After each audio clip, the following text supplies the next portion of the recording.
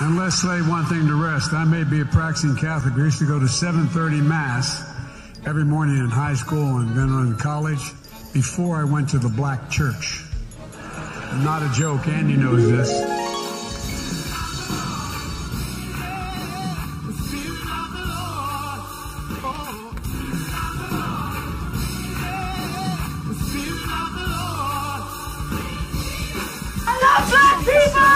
I got hairy legs that turn, that they're gonna put you all back in chains. Poor kids are just as bright and just as talented as white kids.